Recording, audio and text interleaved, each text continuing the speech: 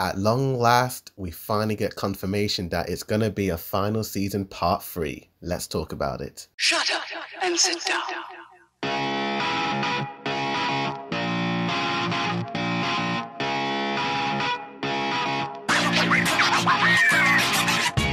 Yo, what's good? It's your boy Dude Reviews, and the final episode of Attack on Titan: The Final Season Part 2 has just premiered in Japan. I'm going to do my full review breakdown in a few hours time when Crunchyroll releases it, but let's just talk about this huge news that they just released at the end of the episode, and it's that Attack on Titan will return to NHK in 2023 for the final season final edition.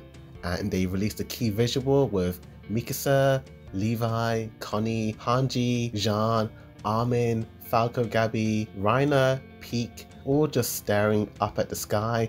And I love how Armin is at the forefront center and they're just standing in front of a gigantic colossal footprint looking up at what seems to be Eren. And if you look closely in this key visual, you do see a shadow of a bird. I love how dramatic this entire poster is. It's just really giving you the feel that this is the end of Attack on Titan. You've got the main cast of characters all there about to duke it out with their boy Eren Yeager. And as well as the poster, we got like a mini PV just showing you a panning shot of the poster with some ominous sounding music in the background. And as well as that, we got an end card by Takashi Kojima with Eren standing in the foreground with Mikasa, Jean, Connie, Armin, Annie and Reiner. I think this is my favorite end card that they've done so far. I really love the art style. It looks very similar to the opening art style. 2023 final season part 3. But yeah, no movie. I'm actually quite surprised by this. I'm surprised that MAPPA didn't want to release this in cinemas so